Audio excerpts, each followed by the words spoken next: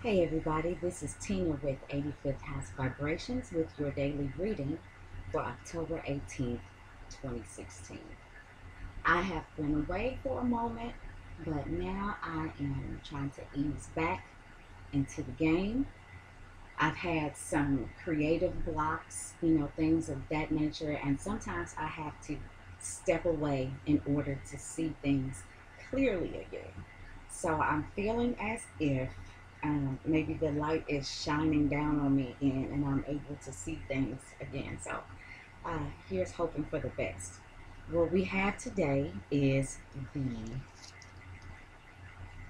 Page of Swords, the Seven of Pentacles, and the Four of Swords.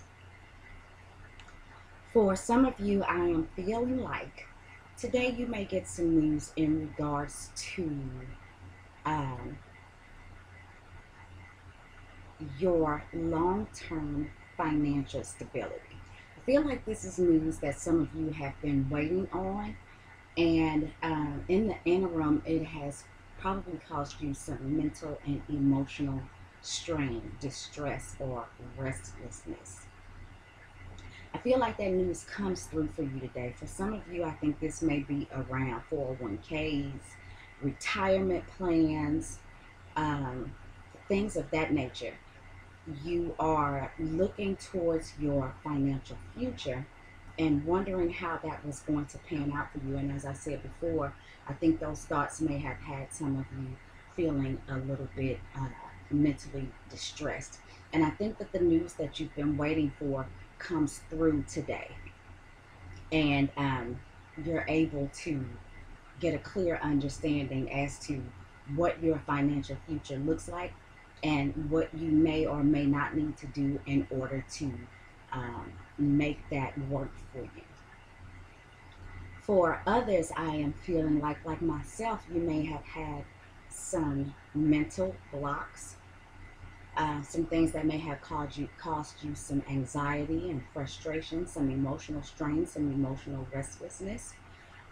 Because you know that with these blocks, with this stunted mental activity, that it has been taken away from you securing your own financial future, uh, for you securing your own set of steady resources.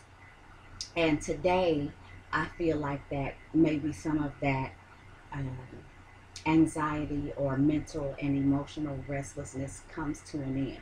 And like myself, you try to get back into the swing of things.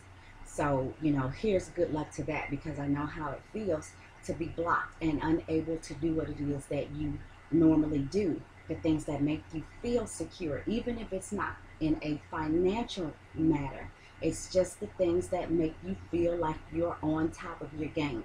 And I feel like for those of you that have been having some troubles, that maybe today is the day that things start to turn around for you. And you can start to dot your I's and cross your T's, and then you can step back and see the work that you've done. You can kind of admire the work that you're going to do again, and the work that you're going to put into whatever it is that you do that makes you feel secure, that makes you feel good. With that being said, I want to go ahead and do the numbers. The pages, the court cards, of course, don't carry a number association. So we have the Seven of Pentacles and we have the Four of Swords. 7 and 4 is 11. And, 11 is one of my favorite numbers. It's that passageway, that doorway, that portal that gets you from one place to another. It's crossing from one dimension to the next. It's going from one situation to the next, from one state of mind, from one physical place. Any place that you can cross from one to the next, the 11 is the doorway. It's the passageway for that. I love that number. It always shows that there are new things coming. You're headed in new directions. You're going somewhere else, somewhere other than where you've been. And that's always going to bring pretty, it's going to bring about um, successful results. in this case. Not always, I shouldn't say always, because sometimes we cross over into places that we'd rather not be.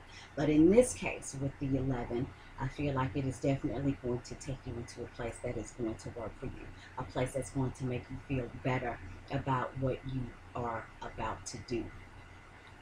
If you'd like a personal reading, please feel free to send email to tina@85thhousevibrations.net, and I hope to see you guys again tomorrow.